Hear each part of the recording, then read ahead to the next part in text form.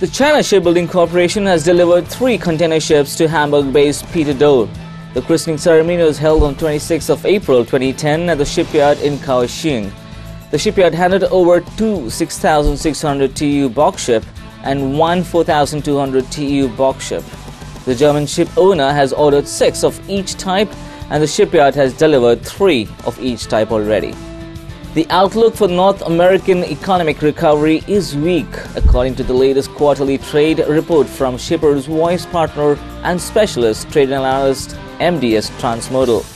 Based on container shipping data for the final quarter of 2009 and projections forward, 2010 will see the modest growth of loaded containers of approximately 9% and 11% for imports and exports respectively.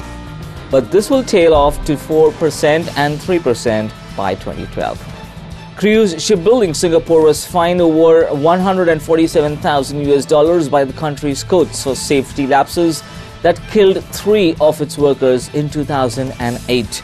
The incident occurred due to a fire on board a vessel where workers were spray painting the interior of water ballast tanks.